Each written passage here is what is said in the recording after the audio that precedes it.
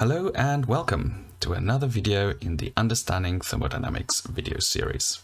My name is Adriaan and today we are looking at steady-state open systems. In the previous two videos we said that we use the property enthalpy to denote the energy content of a flowing stream. Enthalpy take both the internal energy and flow energy of the component into account. We then determine enthalpy for real substances, ideal and perfect gases. We also said that in an open system, mass flow can take place across the system boundary. Now in this video, we are going to apply the first law on a special type of open system, namely steady-state open systems. Firstly, we are going to define a steady-state open system, and then we're going to apply the first law in two example questions. Let's consider the turbine engine of an aeroplane. Sometime after the plane has achieved cruising altitude, the operating conditions of the engine will remain fairly constant and remain so for the duration of the flight, which can last several hours. Our system, in this case the aircraft engine,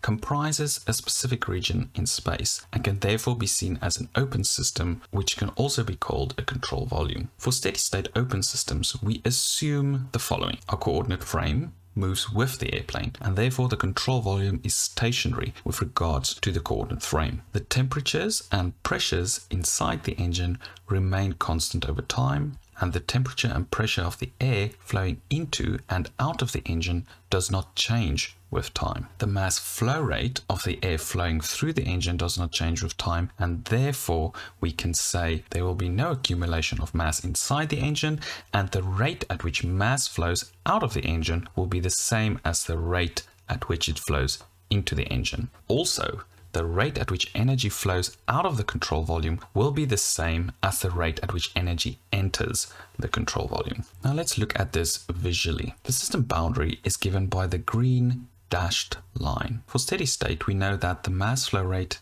in is equal to the mass flow rate out of the system. We also know that energy flow rate in is equal to the energy flow rate out. Kinetic energy, potential energy, and enthalpy are the forms of energy associated with the substance flowing across the system boundary, either into or out of the system. Note that when we multiply mass flow in kilograms per second with enthalpy in kilojoules per kilogram, we get the resulting units of kilowatts. Alright, so let's do an example. The question states that air at 300 Kelvin and 100 kilopascal flows to a compressor at 2 kilograms per second and is compressed to a pressure of 200 kilopascal. The temperature at the outlet is 380 Kelvin, and we need to go and calculate the power required by the compressor. We can make some assumptions by stating that air is an ideal gas in this case and is thus independent of pressure. Let us consider a photo of an air compressor. Here we have the inlet where air enters the compressor. The vanes of the compressor are mounted on the shaft, rotating at high speed, driven by a power source such as an electric motor or a steam turbine, which will be connected to the shaft. Due to the vane movement, the air flows from left to right and is compressed until it reaches the outlet of the compressor here. The velocity of the air is relatively low, as high velocities will cause vibration of the vanes. Therefore, we usually assume the kinetic energy of the air flowing in as well as out of the turbine is low and can be safely ignored. Also, our problem does not give us any data with which you can calculate kinetic energy, not of the air entering nor of the air leaving the turbine. You will also note that the inlet and outlet of the compressor is at the same elevation, and therefore potential energy will not change, and we do not take it into consideration. Again, the problem statement anyway does not give us any information that will enable us to calculate the change in potential energy. Lastly, the rate of heat loss or gain will be much smaller than the rate at which energy flows through the system, and we usually assume that compressors and turbines are adiabatic, which means it does not exchange heat with the surroundings. And the problem statement does not give us any information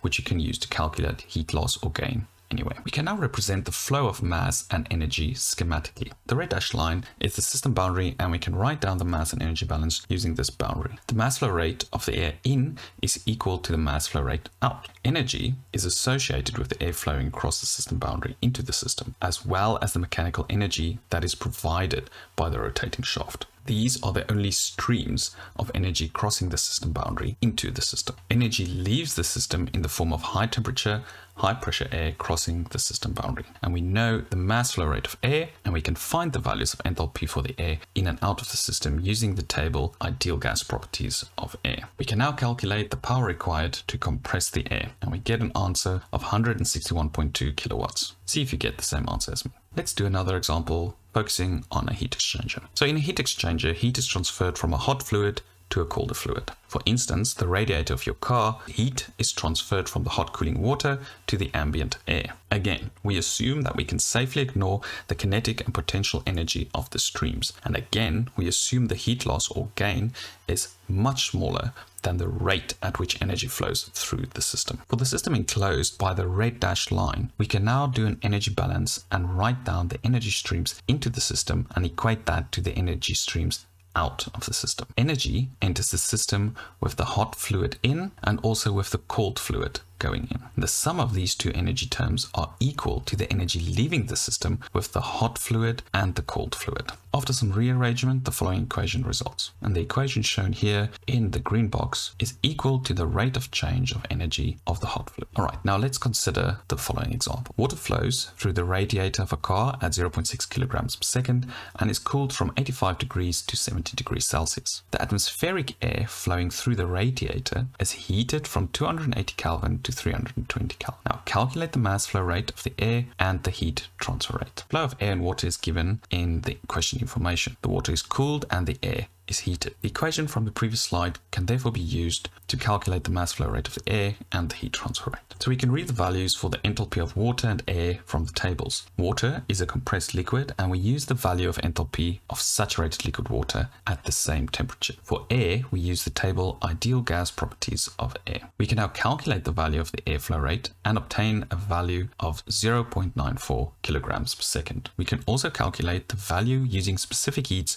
for air and liquid water, as shown here, and arrive at the same value. See if you get the same answer as me using these two different approaches. Right, to summarize. Open systems are also called control volumes. For steady state operation, we assume that the condition inside our control volume does not change with time. There are therefore no accumulation of mass or energy, and that the condition of the inlet and outlet streams also do not change with time. Therefore, we can do a mass balance of the total mass flow rate in equals the total mass flow rate out of the system. And the energy flow rate into the system is also equal to the energy flow rate out of the system. Usually we ignore kinetic and potential energy, and it would be clear from the problem statement whether it needs to be taken into consideration or not. In the course notes, 2 examples are done to illustrate this, and examples of typical steady-state open systems are also discussed. Thank you very much for watching. Course notes are available on my website, www.origensblog.com.